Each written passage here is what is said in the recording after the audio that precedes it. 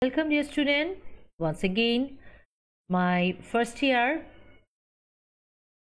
HSC first year student. How are you all of you? Hope you are fine by the grace of Almighty Allah. Though the time is very crucial, we are having an unusual time. Everything is just we are facing abnormal things. We didn't face such type of abnormality in the whole of our life. It is the I would rather say that it is the wish of the Almighty. Maybe it is an exam for us how we will handle it. So dear student, this is Zubaida Nur Khan in front of you with my digital class presentation. I am assistant professor in English, Kumila Victoria Government College. Today I would like to deal with unit 3, and this unit 3 its name is Dreams, and it has 3 lessons. Today my concern is to have a session on lesson 2, unit 3, lesson 2, and this lesson deals with 2 dream poems. All of you know about dreams. Dreams means the thing which we actually visualize during our sleep. Maybe it is at night, it could be by day also. Sometimes the dream doesn't mean that you will see it while you are just having your eyes closed. It may happen that while you are awake you can have dream. So very often you may have been asked by this question with your some known persons, that what's your dream of your life. Somebody says that, oh, I would like to be a doctor, I would like to be an engineer, I would like to be an army officer, I would like to be an entrepreneur, I would like to be various types of things. Okay, we are different types of persons, so our dreams, our aims of life also differs from each other. So dear student, for dreams I would like to, before going to the lesson, I would like to just read some of the things for you. If you go to your book, you will find these things in you will find these things matched with my just saying. That is William Wordsworth, who was born English poet in 1770 and died in 1850. He was a great romantic poet, okay dear student, and he considered poets dreamers. He thought that poets are dreamers because they have the ability to turn our wish, our power, our thought into a deed. Poets give voice to what we desire. What we desire, poets just express it through their writing and strive hard to achieve it. And after reading the poems of the poets, we feel enthusiastic, we are instigated, we are inspired, we are steered to achieve our, struggle hard and to achieve the desire, to achieve the goal, to achieve the wish. They write about the dreams of lovers, men of action, patriots, social reformers, workers, and just about anyone given to imagining a better tomorrow for themselves and for others. That means the poet writes about the dreams of maybe a lover, maybe a man of action, maybe a patriot, maybe of a social reformer, maybe maybe the dreams of workers. And through his writing, he would a poet like to change the society, change the nation, change the country, change our thought, change our idea. So dear student, here in this lesson, that is lesson 2, we will find 2 poems. One is by D.H. Lawrence and another one is by Langston Hughes. Okay, D.H. Lawrence is, and here the poem D.H. Lawrence Dreams. D.H. Lawrence was an English novelist, poet, and assist. Okay, first of all, I would like to read the poem for you. Dear student, before just reading the poem for you, I would like to inform you that is the from the poems you will have a question such type of theme writing, and this theme writing also I will discuss later on in my next slide. So hope you are having full attention in my lecture, and you will enjoy, and you will just understand everything, and following my lecture you will just prepare yourself for the exams which is going to be held most probably in the month of January, after as soon as the vacation is over. And you know that there is a winter vacation from December 16, and it will continue from up to December 31st December. So our scheduled class will resume from January 1, and hopefully your first term exam will be taken place very soon. Okay, so the poem I would like to read. All people dream, but not equally. Those who dream by night in the dusty recesses of their mind wake in the morning to find that it was vanity. But the dreamers of the day are dangerous people, for they dream their dreams with open eyes and make them come true. So, dear student, have you understood what the poet just liked to just convey? He said that all people dream. Every people has dream. You have dream, I have dream, Donald Trump has dream, our prime minister, honorable prime minister Sheikh Hasina, she has lots of dream about the welfare of the country. And we found that recently her one of the dreams came true because the last span of the Padma Breeze has been installed.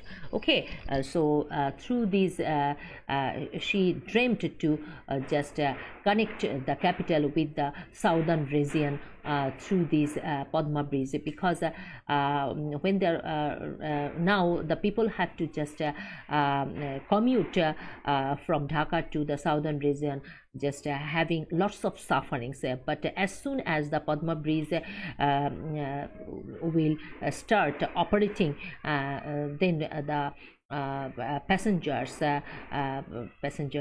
hardship, difficulties of going from Dhaka to southern region, from southern to Dhaka region will be lessened. So it's a great dream, it's a huge dream. And we know that when Sheikh Hasina just dreamt, when she shared her dream with the country people, everybody was astonished, and everybody thought that it would not be possible for Bangladesh to just have a breeze on the mighty river Padma. But she is such a dreamer that she just proved that she has the capability to make all her dreams come true. So dear student, all people dream but not equally. So you have dream, I have dream, your parents had dream, parents still now have dream, your grandparents had dream, and your younger brothers, sisters, your friends, everybody have dream, but not equally. But our dreams are not same to each other. Okay, those who dream by night in the dusty recesses of their mind. When we just dream during our sleeping at night, we wake in the morning and to find that it was vanity, and we find that, oh, what we saw during our sleeping, it is just empty, it is of nothing. But the dreamers of the day are dangerous people, but the people who dreams during the day, they are dangerous people, because they dream their dreams with open eyes, because they consciously dream, they consciously just wish for something, desire for something that which is which can be called as dream, and make them come true. And they are so serious that when they dream during their awaking period, time, they try heart and soul to make such a dream come true. It's so they are very dangerous people, and they are totally different from the people who dreams during night. Okay, so this is the poem. I hope I could just make it clear to you. Now here in this poem we find one word which could be unusual to you or unknown to you. So I thought that I would just discuss this word, and I would give a synonym for this word and its parts of speech too, and its application as well. So there is the word recess. Its synonym is vacation. Its synonym is adjournment. It's a noun. What is it? It's a noun. So I just gave one sentence, applying this, using this word in this sentence. We are planning to spend our vacation at our village home. Okay, and there is another word we found, that is vanity. Vanity means nothingness, pride, boast. Okay, zero, that means empty. And synonym is haughtiness also. And one sentence for you using this word, that is, don't boast of your wealth. Don't be so proud of your wealth. All right, my loving student, you know that in your English first paper you will have 1 to 11 question. Your first question, you know, about one passage will be given to you from the main book, and after reading the passage you will have to write multiple choice, and then you will have to write question answer. And then again you will have another passage from your main book, and from the main book, from that passage, after reading the passage, you will have to write down the flowchart. Then number 3, you will have to summarize the passage from your main book. Okay, one passage will be given and you will have to write down summary. Number 4 and number 5, fill in the gap with clue and without clue. Number 6 is rearranging. 10 sentences will be given in a jumbled way, and you will have to keep the sentences in an ordered way. This is from part 1, and part 2 writing test, 40 marks.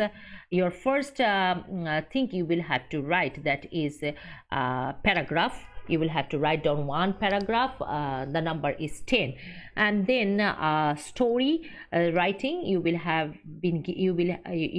be given one clue, some clues, 2, 3, 4 sentences, and you will have to just continue the sentence to just give just a good ending story, and its marks is 7. And then there will be graph chart writing. It also takes sorry, before that you will have to write an email, marks is 5. Then graphs and chart elaboration, that is number 10. And finally you will have one question, that is, write down the theme of the following poem, not more than 50 words. You will have to write down the theme of a given poem. It may be from your main book or may not be, and you will have to write within 50 words, and the marks is 8. What is theme, like my loving student? The theme is, in literature, the theme is the underlying message that the writer wants to get across. That means after reading the piece of writing, you will find that there may be some underlying message from the writer, something which is not given explicitly. Implicitly some idea is given, and you will have to find out what is the underlying message. A theme is a central topic, subject, or message within a narrative. Within a narrative there will be a message or a topic or a subject. This is called theme. So from the first poem, Dreams by D.H. Lawrence, I just prepared one theme for that poem. You better just read it carefully. According to the poet, the dreams or goals of all people are not the same. The dreams of people can be real or unreal. The unreal dreams of people are night dreams. On the other hand, there are people whose dream is practical. They are the dreamers of the day. They are dangerous people because they make their plan for future with the light of consciousness. That means consciously they plan, and therefore their dream is practical. Okay, so this is the theme. Another poem that is Dreams by Langston Hughes, dear student, and he is an American poet, novelist, and writer, American poet, novelist, and playwright, and he was born in 1902 and died in 1967. And it's a very he wanted to bring changes in the lives of the black people in the 1920s. Okay, dear student. So my lovely student, the poem is very beautiful. I can say you will find very interesting. That is, hold fast to dreams, for if dreams die, life is a broken winged bird that cannot fly.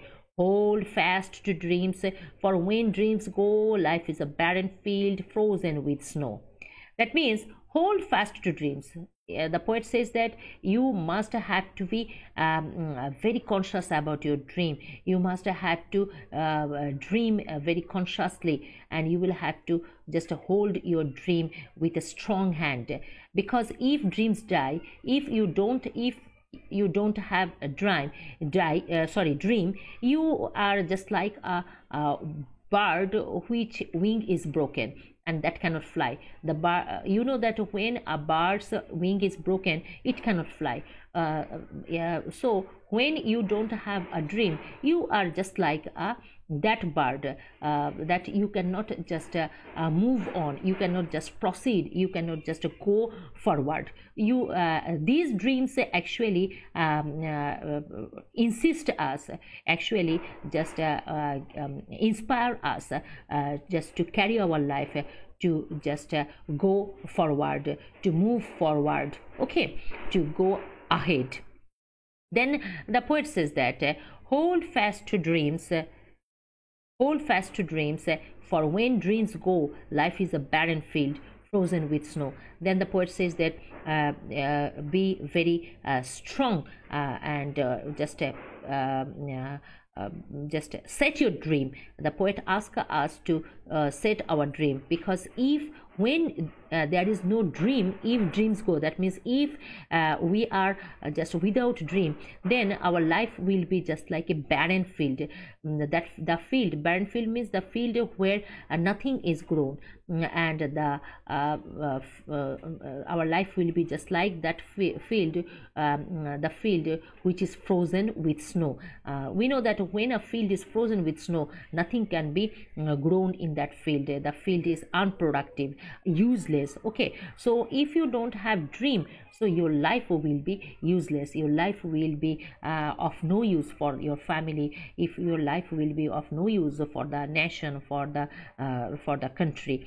So for a good life, a dream is the prerequisite, dream is the most important life.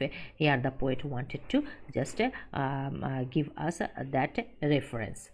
Here, while reading the poem, we found that some words, dreams, that means fancy or imagination, it's a noun.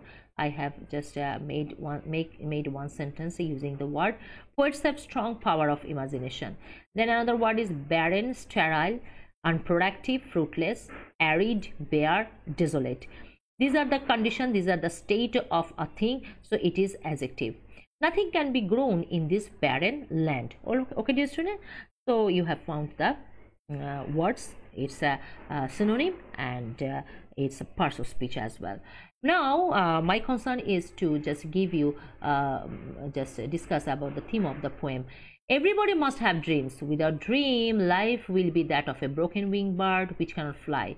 Actually, this dream is our hope of life. Without a dream, our life will be a barren field. When our life will be a barren field, it will be unproductive, and when life is unproductive, it is called death. According to the poet, without dreams, our lives will be frozen with snow. So dear student, thank you so much. I hope I could make you understand about theme writing. I could make you just feel the two poems that I have also given you the idea of the two poems, the D.H. Lawrence and Langston Hughes. So you will just listen to my lecture again and again and read the poem carefully, the words, the parts of speech, and the theme writing also. Theme writing is a very important. Marks is also huge marks, 8 marks, so don't be negligent of this item.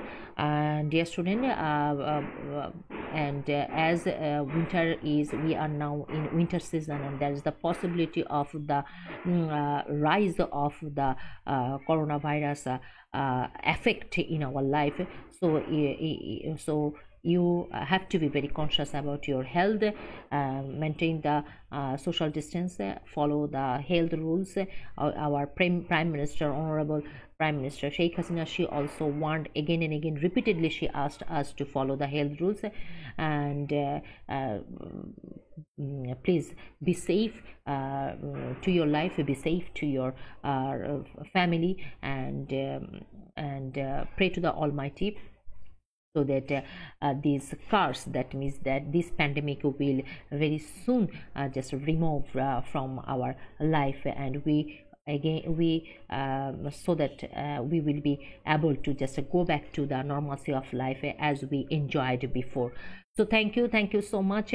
Hope you will be conscious about the health rules, and also about following the lectures, and about your studying. So thank you so much, dear student.